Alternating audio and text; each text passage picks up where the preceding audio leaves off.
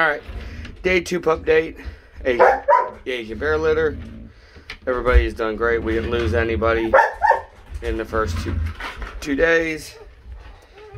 Everybody's nursing, waking up with mommy. Mommy's paying attention because she has an audience.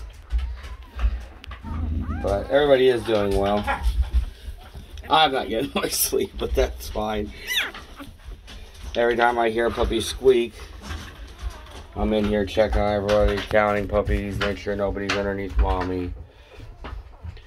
Make sure nobody's separated from mommy, because at this point, they can't control their internal temperature. So if they get too cold, sadly, we can lose them. So like I said, priority is keeping everybody together, everybody with mommy. This is a litter of 10. Sorry, that's Ariel screwing with everybody out there. But this is a litter of 10 with 6 girls and 4 boys. 1 girl's already spoken for. Actually going to a family that already has 2 of our other dogs, a Caucasian and a Tibetan. So now they'll have an Asian bear dog also. So like I said, 5 girls, 4 boys, at this point available to reserve. Have a great day.